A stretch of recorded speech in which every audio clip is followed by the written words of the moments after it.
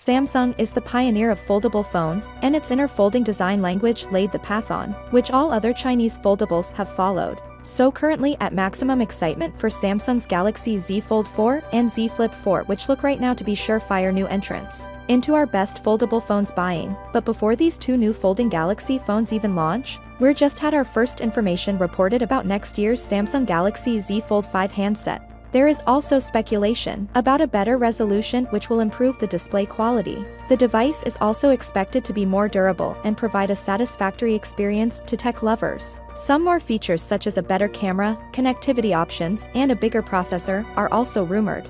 Foldable phones are generally quite expensive as they are engineering marvels. Therefore, it is no surprise that the Galaxy Z Fold 4 is priced at around $1,800. The device has always been priced quite high as they have impeccable displays that can bend so effortlessly without breaking. The 2023 foldable phone is expected to be priced at over $2,000.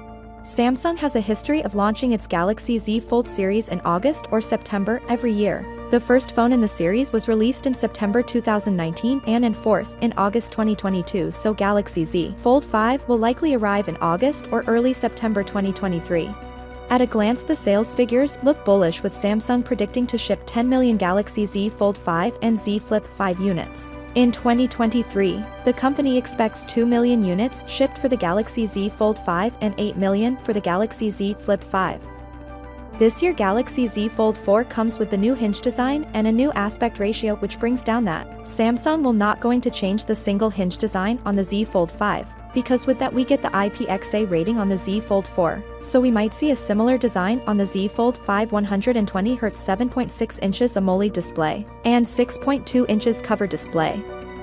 As this year we get to know about the Samsung, we're going to use a new stacking technology which helps Samsung to put a bigger battery in the same size as the rollable batteries, which means we can hope to get a bigger battery on the Z Fold 5, potentially bigger than 4,400 mAh battery on the Z Fold 4, and better charging speed 45 watt instead of 25 watt on the Z Fold 4. So, without being said, let me know your thought in the comment below, and if you are new here, please subscribe. Peace out.